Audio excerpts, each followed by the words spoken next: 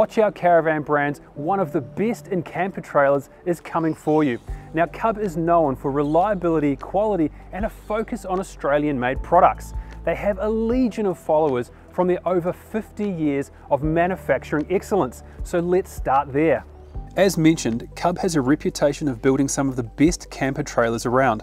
They've won Camper Trailer of the Year for our sister brand. You'll see a link in the description, and they constantly impress in testing. 3 generations of the Fagan family have run the company for over 50 years, with Shane, the current MD, supported by Amy, his wife, and they employ around 100 staff. Based out of North Rocks, west of Sydney, Cub has perfected the forward fold and hard floor camper. And now they've turned their eyes to caravans with the C16. Cub always focuses on using locally sourced parts for their campers, and that carries over to the C16. All steel is blue scope, and the power systems are from South Australia and REDARC, and even the mattress is locally made in Melbourne by Slumber Rest. All Cub trailers proudly wear the Australian-made logo. We're shooting in Turon Gates, about 2.5 hours west of Sydney. We chose to come here for a few reasons. It gave us a good amount of highway towing, as well as some steep climbs and dirt tracks to test the Cub.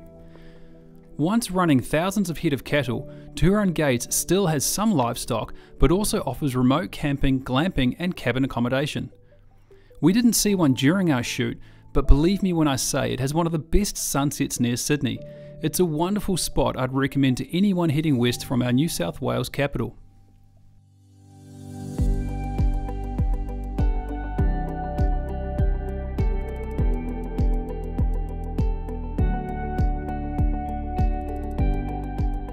The body of the C16 is wood-free, which means there is no chance of rot. Now the walls and the roof and the floor are all 30mm composite with an aluminium skin.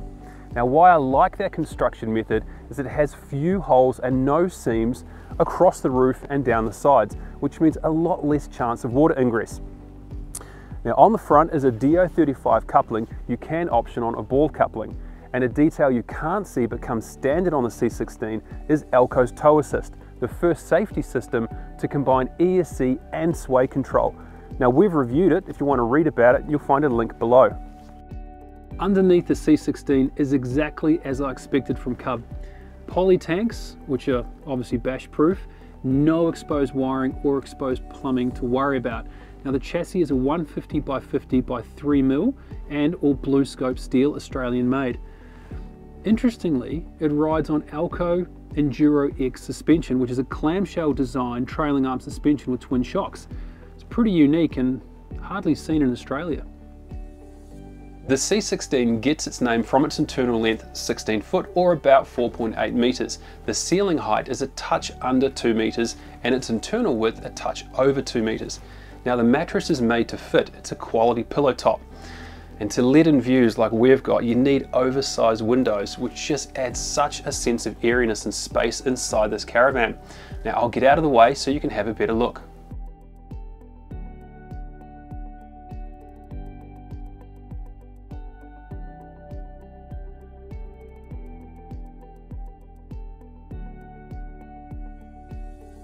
Even though it's only 16 foot long inside, it packs a lot in. There's a massive ensuite with separate toilet, a 23-litre microwave, soft close pantry, and excellent stainless steel benches. There are a lot of creature comforts like a smart TV, Fusion stereo, of course there's air conditioning, and there's even a Wi-Fi system. The fridge is a Dometic CRX 110-litre compressor, so it has fewer vents than a gas-powered fridge that can sometimes let dust in. If you think the fridge is a bit small, relax, there is room for one outside too. A 2.6 metre manual awning protects the kitchen. Now this is the only cooking in the C16. It uses a Dometic 3-burner stove and it's plumbed for hot and cold water. Now the REDARC TVMS or Total Vehicle Management System display is tucked in just here, so you can keep an eye on your water tanks. A couple of Fusion speakers will keep the party going. And here you can fit up to a 95-litre CFX Dometic fridge, so you could total 205 or 210 litres of fridge storage with ease. The hot water system is a Truma Combi D6. I am seeing these pop up everywhere and for good reason. They heat water fast but also double as a space heater for cold nights. The power system is by REDARC and it's pretty comprehensive. For 12 volt charging from the 720 watts of solar or Anderson plug is a BC-DC 40, which can pump as much as 40 amps into the two 200 amp hour batteries. A Manager 30 converts AC to DC at up to 30 amps, meaning combined the chargers can push in as much as 70 amps into the batteries. But that's not all. There is also a REDARC RedVision Total Vehicle Management System, or TVMS, that monitors the incoming power, prioritizing solar and distributing power to appliances as you charge. RedVision isn't just the brains behind your charging, it is also how you monitor how much water you have, the temperature inside your fridge, and even the temperature inside the van. Now you can do it either via an app or the display on the van.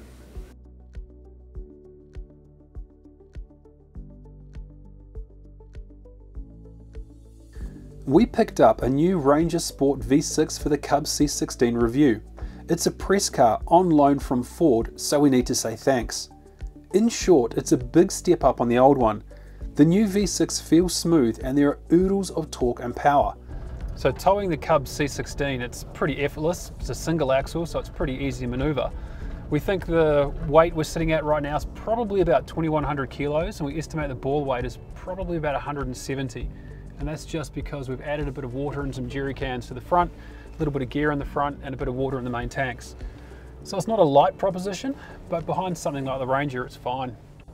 So towing with something like the Ranger, it's a very good choice. I think you'd get away with any modern day double cab ute. Fuel consumption wise, we saw around about 16 litres per 100 on the freeway, which I thought was actually a little high, but perhaps it's just this Ranger's got a bit of power and I might have been a bit towy. Out in the dirt, we're averaging actually closer to 19, which is probably about right because we've been pushing it a lot up through the hills. But it feels good.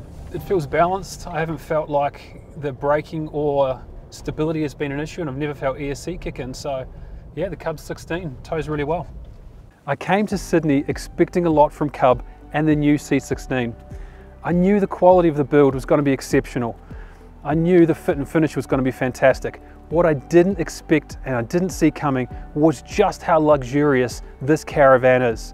Now it is a fairly sizable investment, but knowing how Cub backs its products and how loyal its fan base is, I expect every owner of the C16 to love their Caravan.